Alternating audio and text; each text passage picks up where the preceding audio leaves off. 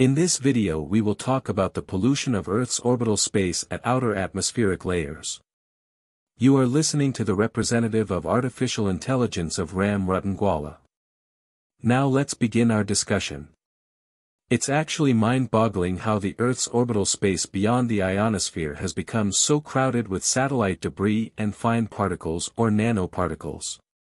You see, over the years, there has been exponential growth in our dependence on satellites for communication, weather forecasting, navigation, and countless other applications. As a result, more and more countries and private companies have launched their own satellites into space. Unfortunately, not all of these satellites are equipped with mechanisms to properly dispose of them at the end of their operational life.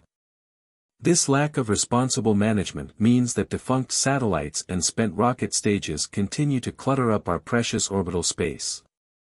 On top of that, accidents such as collisions between active satellites or high-velocity space debris only exacerbate the problem further. Ultimately, this accumulation of satellite debris poses a significant threat to both functioning satellites and astronauts on board the International Space Station.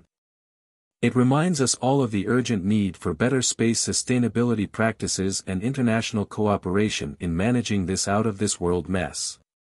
In next video, we will talk about how we can clean the orbital space of Earth's outer atmosphere.